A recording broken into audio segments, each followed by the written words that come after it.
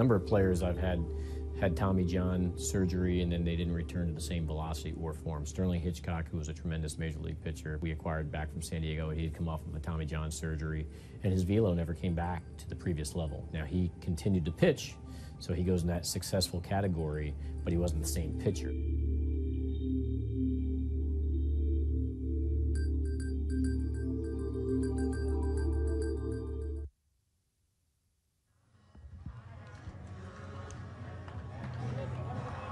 Final inning of regulation due up here at Bill Coleman Field. Riley Gillum of Clemson ready to take the mound after Dallas Woolfolk does his job. 1 inning of shutout ball with a strikeout, sending down Cuba 1-2-3, as did his predecessor, Bryce Tucker.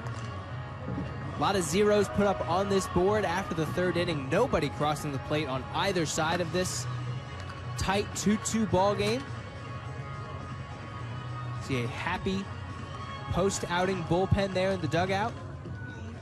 11 hits spread across these two teams, just 4 total runs. You mentioned Dallas Woolfolk, who exits after 1 inning of work. Since that 1/3 of an inning in his first appearance for Team USA this summer against Chinese Taipei, where things went kind of off the rails, he's been exactly what manager John Savage expected to get out of the closer from Ole Miss. 6 innings pitched. He's struck out a ton of batters. He's only given up 2 hits, and it's just been lights out. Lights out could also describe the current pitcher for the U.S. now. It's Riley Gillum. In this series, 2 innings, 2 unearned runs. That was part of that international tiebreaker where he did essentially everything he could. There were no hits allowed that inning. It was a sacrifice bunt and a sacrifice fly that really scored those runs, along with a wild pitch.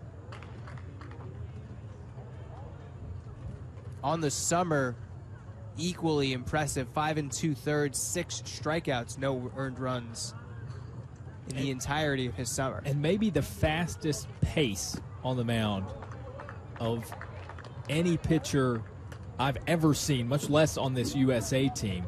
He's going to work very quickly, as you'll see here, from pitch to pitch, not wasting much time at all.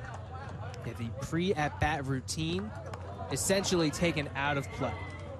1 ball, 1 strike here to Alarcon, the catcher, who is 2 for 3 today, struck out his last time up. That was against Nick Sprangel, now facing a right-handed pitcher. Yeah, and your best bet to have any kind of extracurricular stuff outside of the batter's box. Breaking ball gets out of his hand. Is in an example like that last, but not that last pitch, but the one before it, where the ball got past the catcher and into the backstop. That's the only way you're going to get any extra time to tighten the gloves or anything like that. 2-1, batter in the box. Gillum ready to pitch. Fouled away, 2-2. You'll see the USA infield hugging the lines down at 3rd and 1st base. Without a doubt, a no doubles situation. Top of the 9th, crunch time here at Bill Coleman Field. Alarcon, one of the best hitters for Cuba. Gillum, one of the best pitchers for the U.S. 2 balls, 2 strikes, none away. Swung on, chop towards 3rd. Frank short hops it, but he can't handle it. That'll be a base hit to lead off this inning for Alarcon. Tried to scoop up the short bounce away from his body, and the throw in hits the umpire. That was bad luck for the U.S. there as Alarcon advances to second base on the throw. And now a runner in scoring position with none away. Heads up base running there by Alarcon. It was, leisurely toss back into the infield by Swaggerty. And it bounced away from the cutoff man and eventually into the field umpire there. But Alarcon doing a great job keeping his head in the game, because that's a huge difference. I mean, if your leadoff man is on first, that's one thing. You put your leadoff man in scoring position, now the possibilities are endless for Cuba. They could put a bunt down to move him over to 3rd, which then creates a situation where Salmon, who's in the on, could just push one up in the air for a sac fly that would give you the lead. A lot of ways this one could go now for Cuba. If I'm the U.S., I'm imagining a bunt scenario here. We've seen the bunt flashed in earlier innings with just a runner on first, now a runner on second. You would think that that was the play here. And with a smart but struggling batter at the plate, Gonzalez had 3 hits yesterday, sure, but so far today, 0 for 3, including a strikeout his last time up. Gillum doing this smart thing, good the initial pickoff move to try to see if a bunt is shown, but nothing doing there.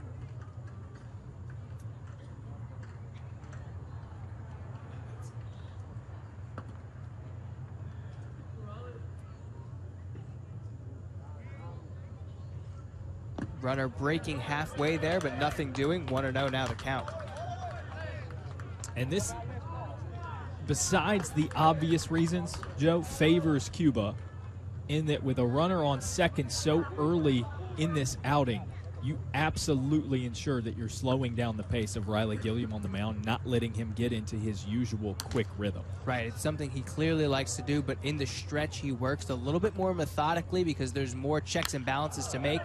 That one essentially a bunt grounded towards second. Madrigal fields, runner advances to third, so a productive out for Narel Gonzalez. And that's the ideal scenario, besides a hit, of course. But in that situation, you're not laying down. But Gonzalez very aware. He wanted to push it to the right side of the infield. And in that case, if you squeeze it through for a hit, great. If not, you serve the same purpose as a sacrifice bunt, advancing the runner to third. So a mound conference coming here for the U.S. Pressure situation, runner 90 feet away. That is the leading run here in the top of the ninth. We've been knotted up ever since the third, and it's been an impressive outing for every U.S. pitcher. Gilliam just dealing with a little bit of bad luck here. A tough play for his third baseman, Tyler Frank, gets into the outfield. Alarcon advances to second base on the throw from Swaggerty, so crucial situation here, not perhaps by his own hands. You see Olsen in the U.S. just in case here. More as a safety valve for the U.S. should anything go wrong. The infield comes in here, and it will be Yordony Simone 0 for 3 today with a pair of strikeouts, but a bat that Cuba could rely on in other points in the series. And as opposed to the leadoff batter being on third for that first run of the game that Cuba scored, we saw the grounder to Frank. He didn't pay any mind to the run trying to score and just executed the out thrown to first.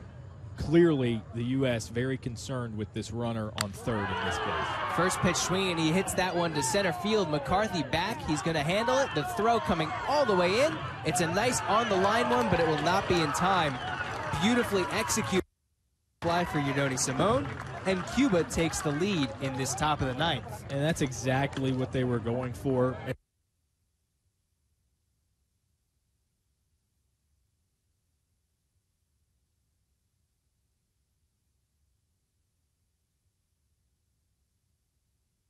Job. He knew it had been done. Yeah, executed to perfection there. That's all you really wanted from Cuba. You've got a power hitter at the plate, and you really want to trust him to get the ball into the air, into the outfield.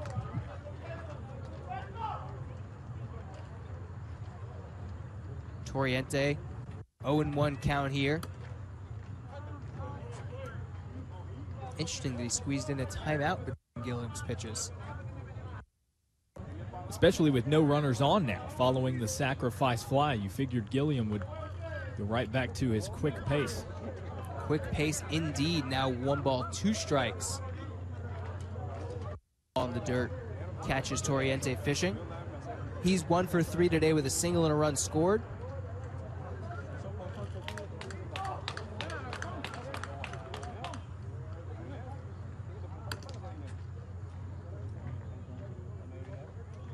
No balls, 2 strikes. Right back up the middle past Gilliam's glove.